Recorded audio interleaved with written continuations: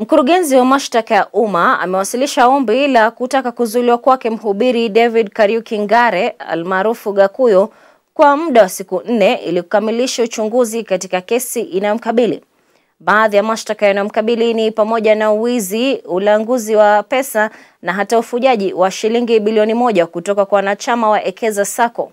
Hata hivyo, kupitia mawakili wake, Gakuyo ametaka kuachiliwa kwa dhamana, huku akieleza kuwa ombi la upande wa mashtaka lina nia ya kumzuia yeye kuhudhuria hafla ya mhubiri wa kimataifa itakayofanyika humu nchini.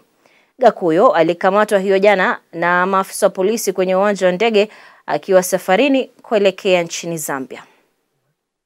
There has been a public outcry from the said victims and other affected persons over the funds lost or allegedly stolen by the respondent and companies associated to him to it, Ekeza Sacco Society Limited, Gakuyo Real Estate, Gakuyo Investors Club, in light of the closure of the offices belonging to the respondent and the said companies. Your Honor, I firmly believe that the respondent, in this case that is David Kariuki Ngare, is aware of the ongoing investigations and impending arraignment in court over the said investigations. Your Honor, the respondent is a holder of a valid Kenyan passport that I have attached, Your Honor, and marked as BAN1.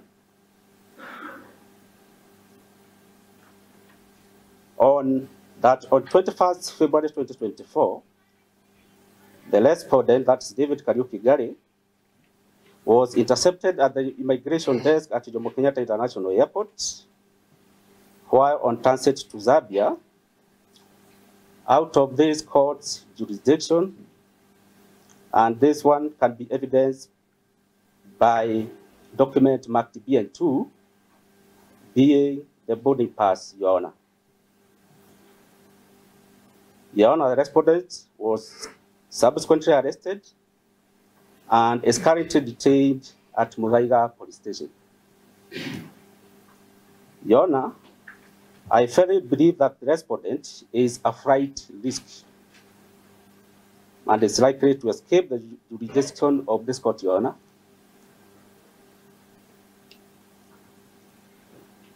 I firmly believe that the respondent is likely to interfere with the ongoing investigations, including contacting critical witnesses and concealing material documents necessary and relevant to the investigations, Your Honor.